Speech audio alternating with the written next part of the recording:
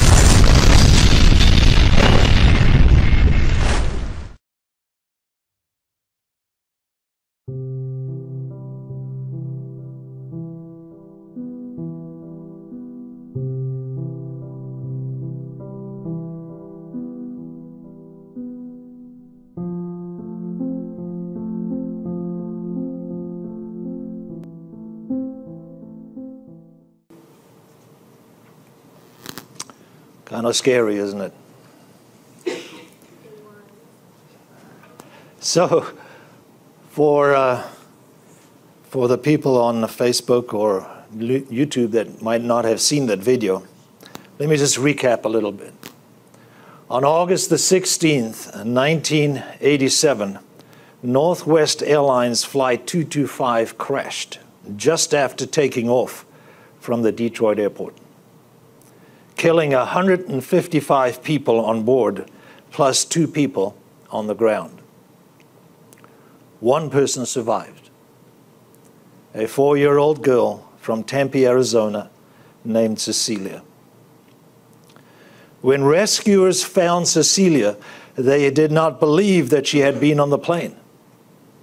The investigators first assumed that Cecilia had been a passenger in one of the cars on the highway onto which the airliner had crashed.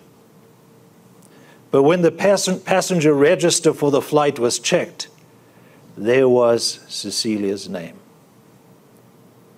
Cecilia survived because even as the plane was falling, Cecilia's mother, Paula Sheehan, unbuckled her own seatbelt, got down on her knees in front of her daughter, wrapped her arms and body around Cecilia, and then would not let go. Let's pray. No greater love but for a man to give his life for another. Lord, we want to thank you for tonight. I want to pray right now that your Holy Spirit will do the ministering. That as I share the words that I believe you've given me, Lord, that your Holy Spirit will bring it home and challenge our hearts to the furtherance and glory of your kingdom. In Jesus' name we pray. Amen. So the first thing I want to talk about tonight is love. That mother had a love for her daughter, wrapping herself at her own peril to save her. You know, Isaiah 49 verse 15 says the following: could a mother forget a child who nurses at her breast? Could she fail to love an infant who came from her own body? Even if a mother could forget, I will never forget you. And then I want to go to John 15, verse 13.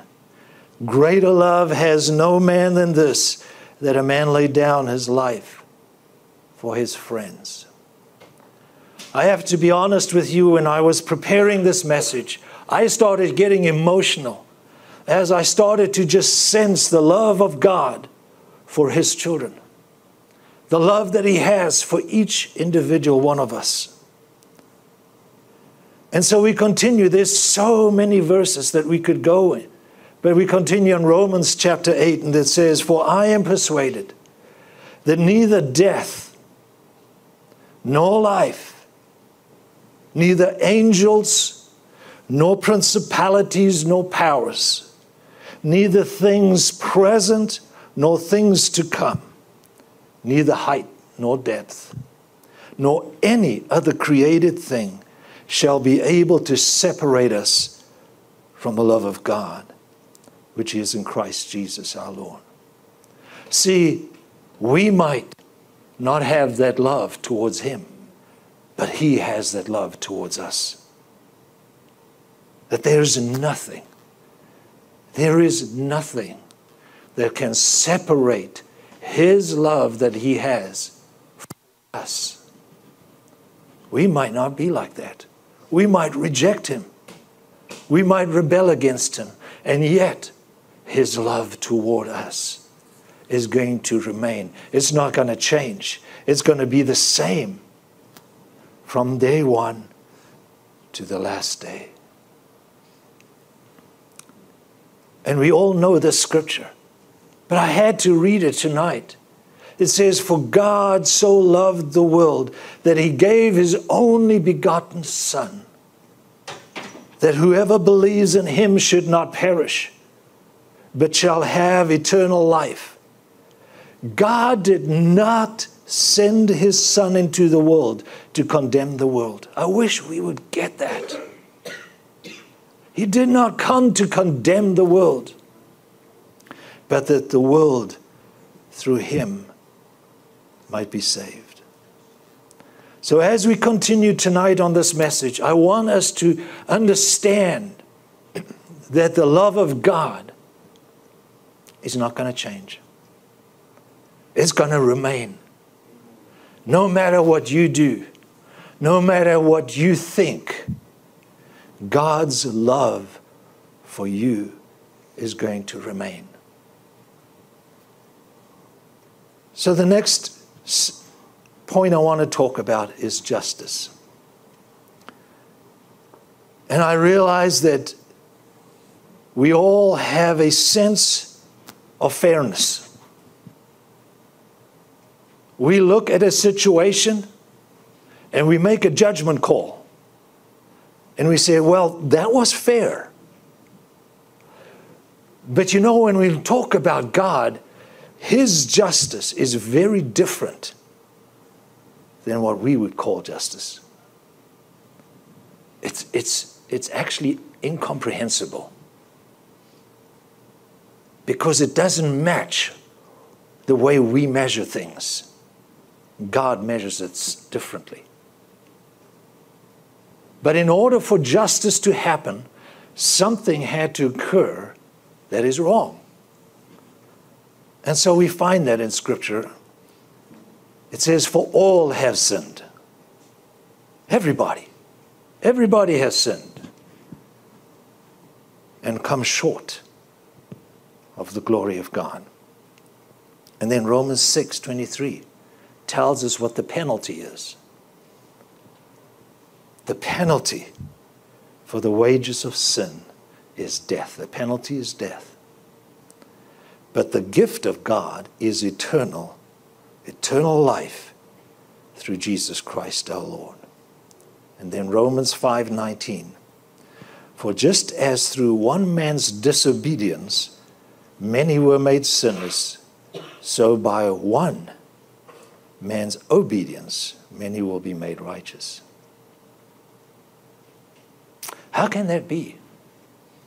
How can it go? How can that be that because of one action, it sets the whole course for the rest of the time here on earth?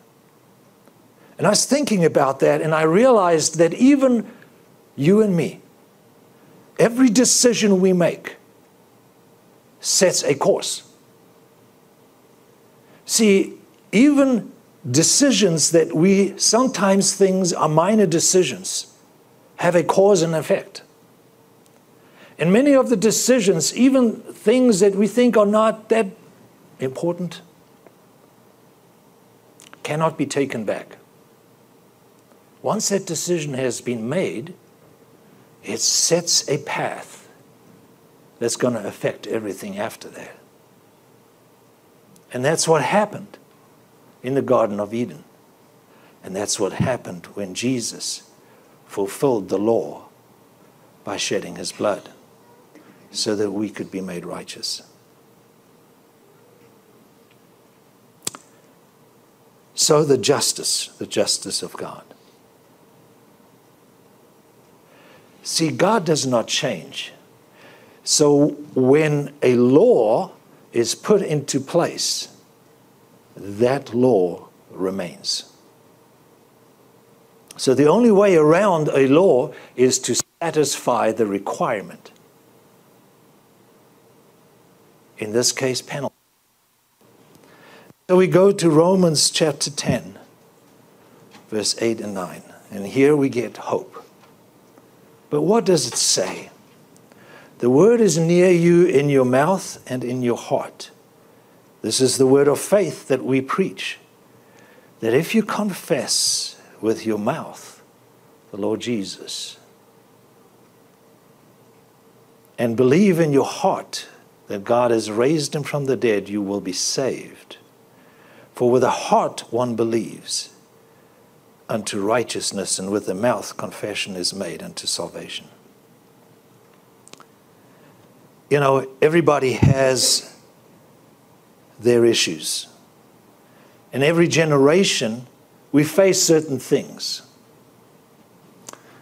I was looking back into history a little bit, and around the year 1200, they started the practice of burning people on the stake. And the thing that became very much in your face was people that were found guilty of being witches. You couldn't just shove it under the carpet because it was very public. It was right there in your face. You couldn't shy away from it. And so every generation has certain things that are right in our face. And I was thinking about the generation we are in. What is the thing that is in our face right now? And I know the things that I hear over and over that bombard me, both in the church and outside of the church, is homosexuality. You know, I grew up very, very conservative, very old school.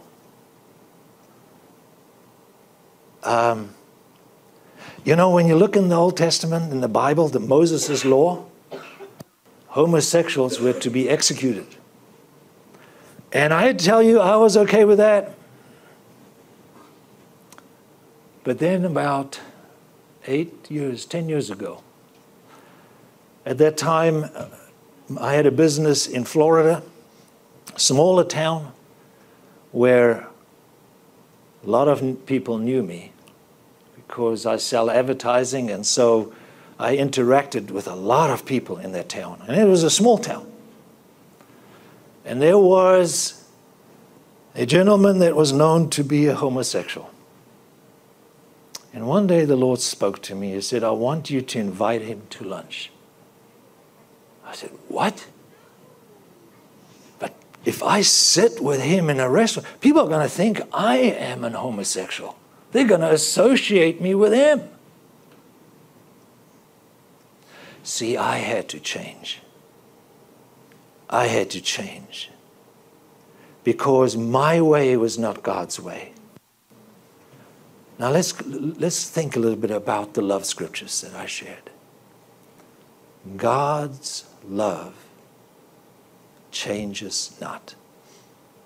Doesn't matter who you are or what you've done.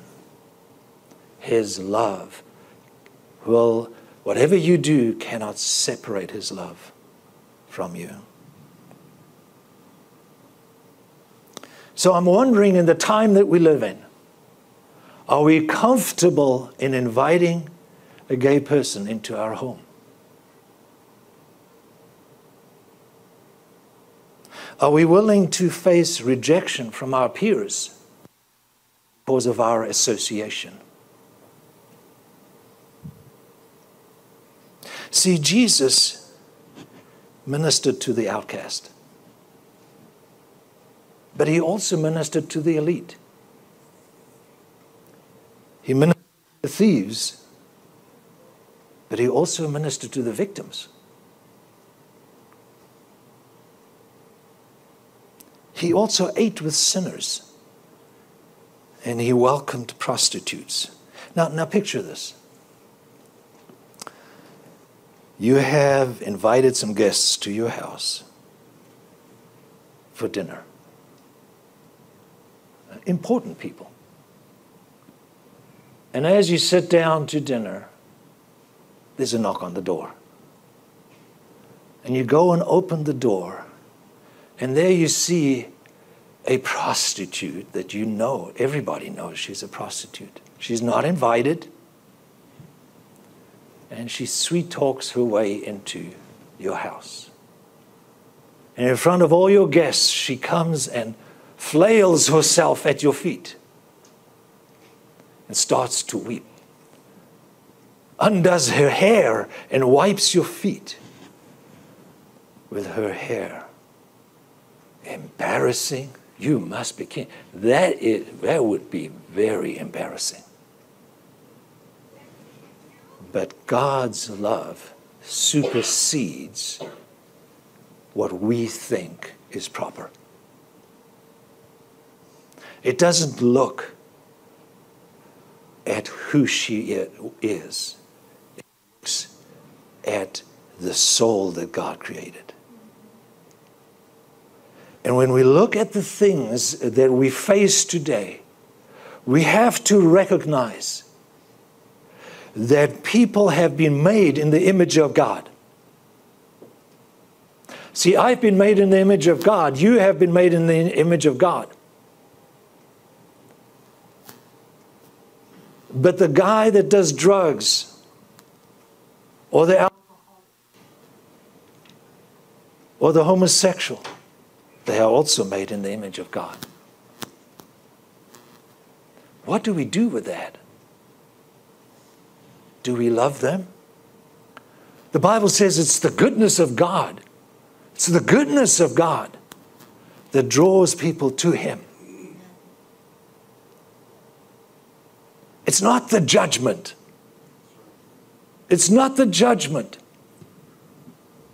It's the goodness. God did not send his Son to condemn the world, but he sent his Son so that the world might be saved.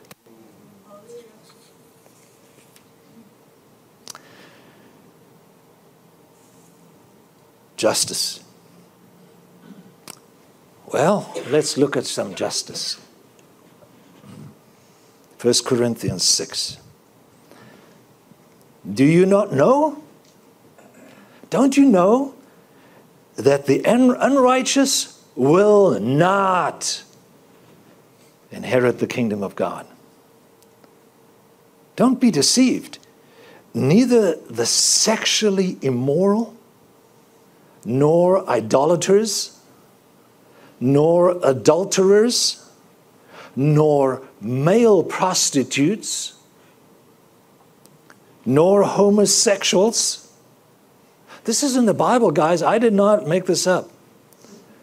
Nor thieves, nor covetous, nor drunkards, nor revilers, nor extortioners will inherit the kingdom of God. That's our kind of justice, right? You do this, you're not going to get the reward.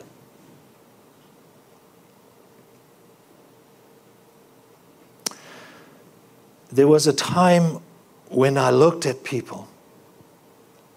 God's working on me, see? There's time when I looked at people and I passed judgment. And I said, well, Romans chapter 1 tells me that if you do certain things that you are given over to a debased mind. Therefore, the things that are completely wrong and sinful, you justify and you believe they are okay. And isn't that where we are?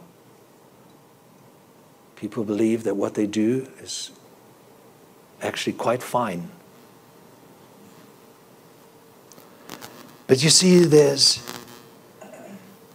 another verse after verse 10. And it says this: such were some of you. If you look at the sins of others and you do not recognize the sin in your own life, you've missed the boat. Remember the parable about the splinter in your brother's eye and the log in yours? So verse 11, such were some of you. What's he talking about? Sexually immoral people. Male prostitutes. Homosexuals.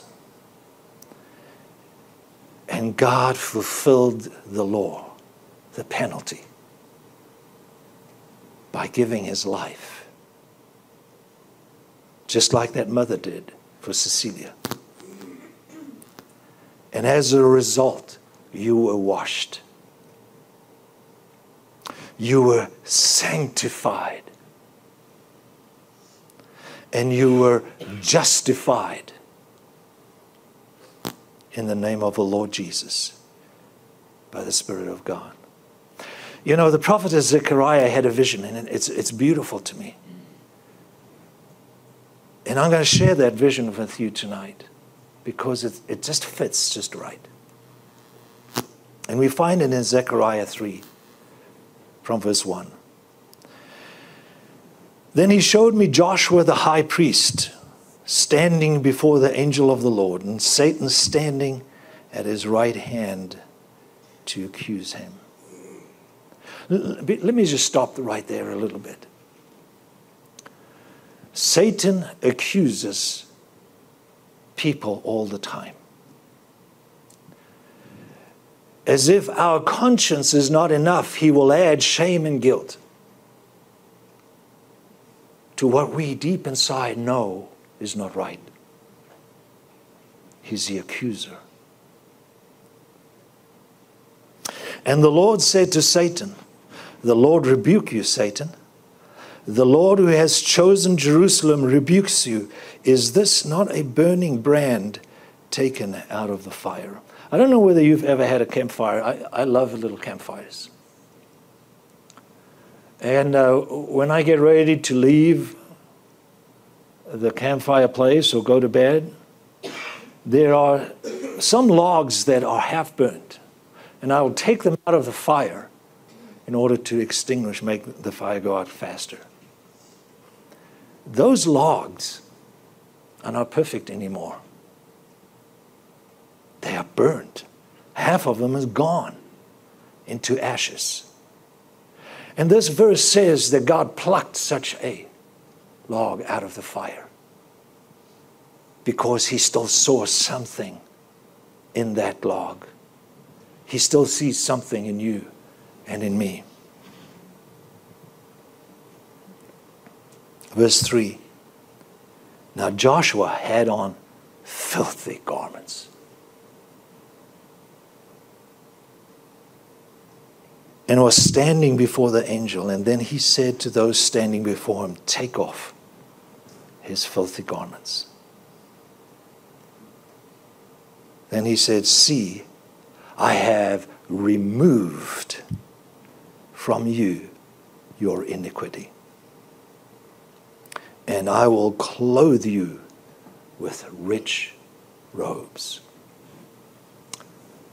People, we are at a time where it's critical that we don't write people off because they have tattoos, ear piercings, nose piercings, belly button piercings, or because they have sexual tendencies that we don't agree with, or because they are drunkards, or because they do drugs and party all night, all weekend long, from Friday till Monday morning.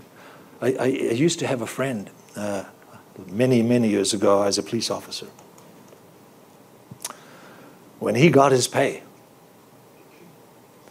on a Friday, he drank it all out. By Monday morning, all his money was gone. We cannot write those people off because God does not write them off. See, such were some of you. But you were washed. You were sanctified. He sets people free no matter where you're at.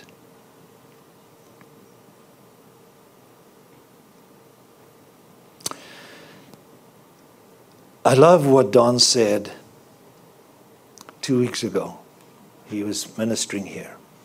He said, you do not clean yourself up to come to God. You come to God to be cleaned up. See, when Christ comes into your life, or when Christ comes into somebody else's life that we have already judged, He changes them. He changes them from darkness into light. I have a gentleman that occasionally works for me, and he grew up, his dad is a Muslim. And so naturally, he is a Muslim too. His mother is a Christian. And his mother got very sick, so he promised his mother, he says, I'm going to give my heart to the Lord Jesus. And he did. The church he went to had an altar call. Praise God. He responded to the altar call. He made Jesus the Lord of his life. He got baptized. The next time he came and worked for me, he couldn't stop laughing. He was so happy. As before, he was always, his face was always dark. But now there was a lightness in his step. This was about 2 weeks after he had given his heart to the Lord. See, He changes us from darkness to light, from death to life. Let me say this to you. If you do not have the Lord Jesus Christ, you're dead already. You don't even know what life is. We fill our life with things that we think are going to satisfy us. I just heard from a single mother who's heartbroken. Her teenage son is living with a 24-year-old man. Her heart is broken. But that young man is yearning for some attention. He's yearning to satisfy something in his life. He started with pornography and he ended up in a homosexual relationship. God changes us from death to life. He makes us into a new creation. I think we've got something wrong about salvation. We look at salvation as a ticket to heaven.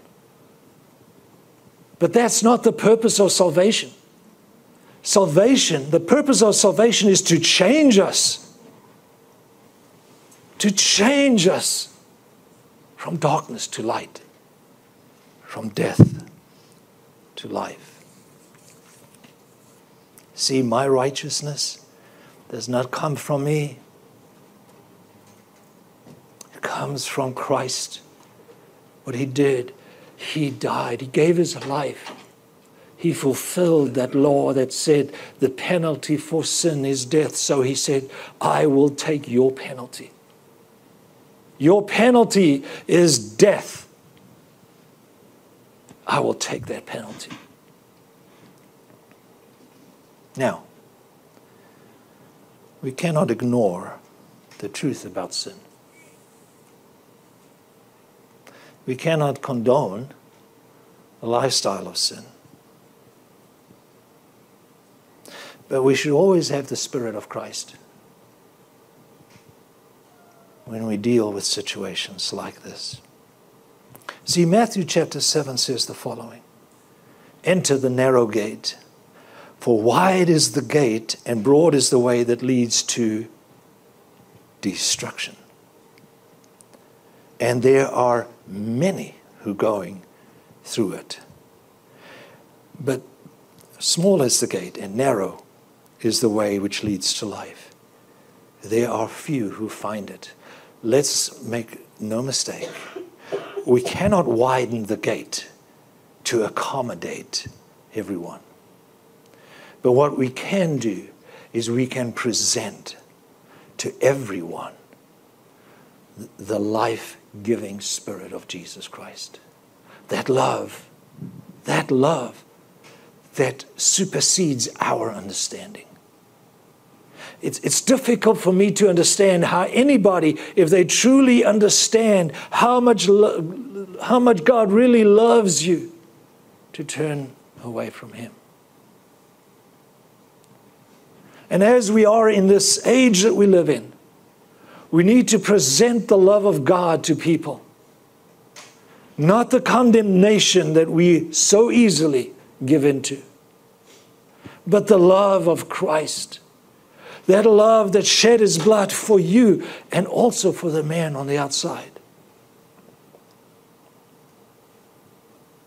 Now there are some hard scriptures. And when we speak about the Word of God, we have to look at all of the Word of God. 1 John 3 verse 8 to 9 says, whoever practices sin is of the devil. For the devil has been sinning from the beginning.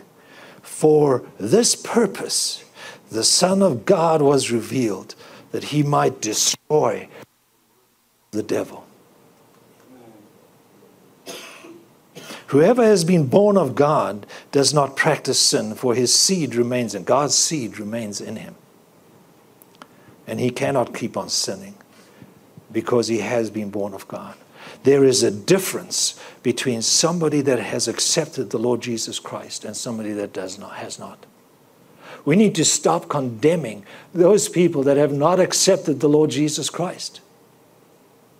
Just like you were blind at one point. You didn't have the revelation that you have now. So don't condemn those that haven't had that revelation. But when you accept the Lord Jesus Christ, then yes, you cannot continue the way you lived before.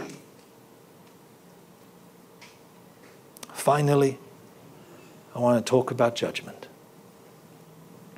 There is a judgment. See, Revelation 20, verse 12 and 15 says the following. And I saw the dead, small and great, standing before God. Books were opened. Then another book was opened, which is the book of life. The dead were judged according to their works as recorded in the books. Anyone whose name was not found written in the book of life was cast into the lake of fire. I'm going to make a very, very important statement here. Please bear with me. We do not go to hell because of our sins. The judgment is not, did you sin today? No. The judgment is whether your name is written in the Lamb's Book of Life. So the question is this, because on this hinges the judgment. What did you do with Jesus Christ? That's the only criteria.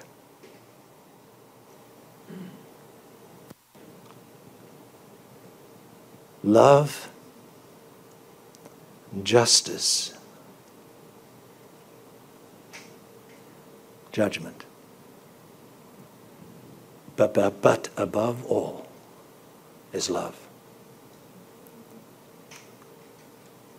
And so, if we confess our sins, I stand here before you tonight, and I want to tell you on Facebook, I want to tell you on YouTube when you watch this.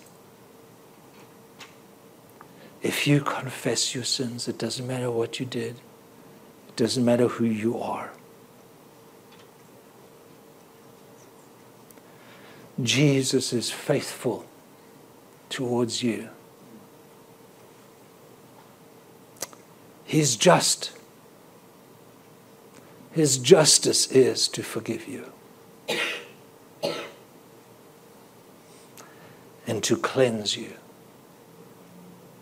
from all unrighteousness.